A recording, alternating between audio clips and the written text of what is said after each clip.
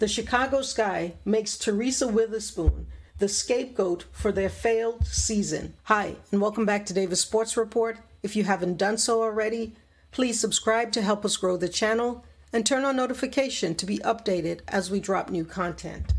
The Chicago Sky has officially fired head coach Teresa Weatherspoon, using her as a scapegoat for what was clearly a front office disaster.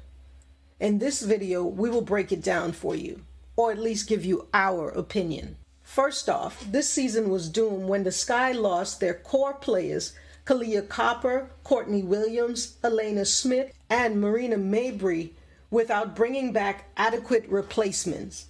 Any real fan could see the writing on the wall. It was made even more obvious when they traded Marina Mabrey mid-season to the Connecticut Suns for basically nothing in return. Yet, in the announcement of Weatherspoon's firing, the organization had the audacity to say they remain steadfastly committed to being a playoff team and a championship contender every year. I mean, how could they claim to be committed to be a contender every year when they just offloaded nearly all of their key pieces?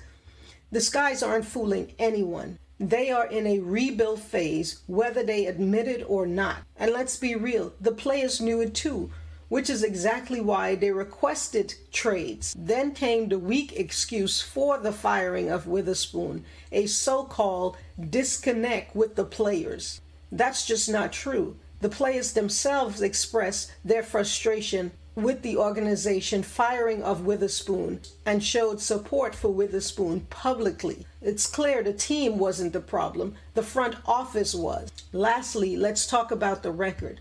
Weatherspoon's team had 13 wins compared to last year's 18 wins. But what was the expectation?